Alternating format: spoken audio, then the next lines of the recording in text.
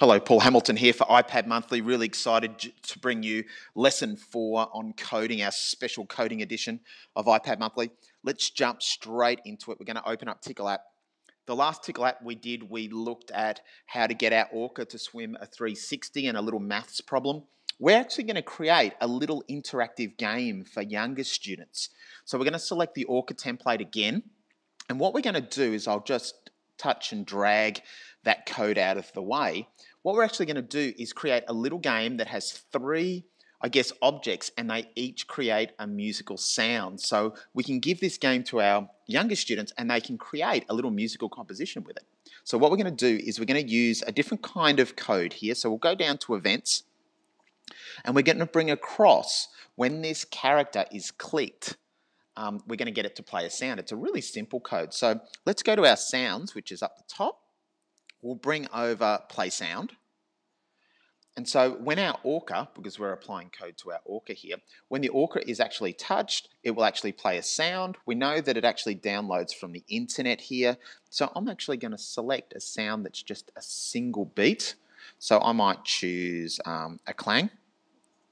And so when I press play and I actually touch the orca, it's going to play a quick sound. So that's kind of a double sound, and that's okay for there. And then it's as simple as this. The kids actually bring over some other characters. So let's bring over, say, a blue whale. It'll download it. So we need an internet connection to actually download these characters. And we'll get rid of that code, go to our events and just repeat the process. When it's clicked, let's go to our sounds and select a different sound. Let's go up here, hit our drop down, got some different sounds there. Let's go with, it might be just a click. It downloads it. We'll move our whale slightly over and we do that one more time so that we have 3 characters. So that when we go to full screen and we click on the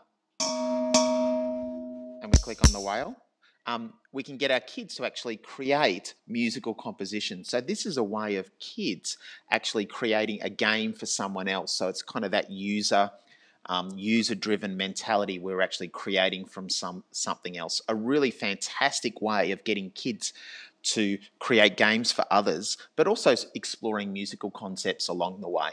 Paul Hamilton here for iPad Monthly, signing off.